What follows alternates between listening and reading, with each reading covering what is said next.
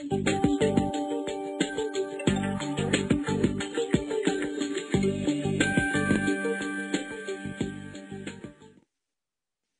Global Harmonization Task Force, GHTF, was conceived in 1992 in an effort to respond to the growing need for international harmonization in the regulation of medical devices. The GHTF is a voluntary group of representatives from national medical device regulatory authorities and the regulated industry.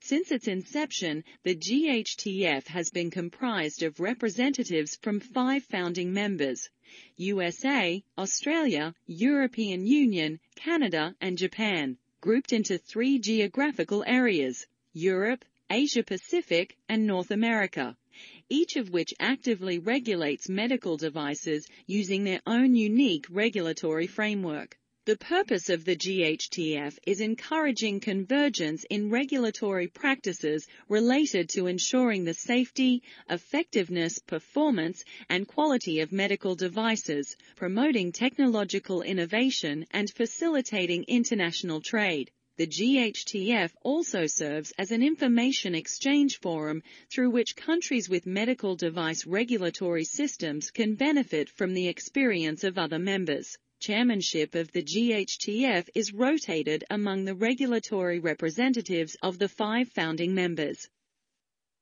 From 2006 on, the liaison body's Asian Harmonization Working Party, AHWP, the International Organization for Standardization, ISO, and the International Electrotechnical Commission, IEC, joined the GHTF.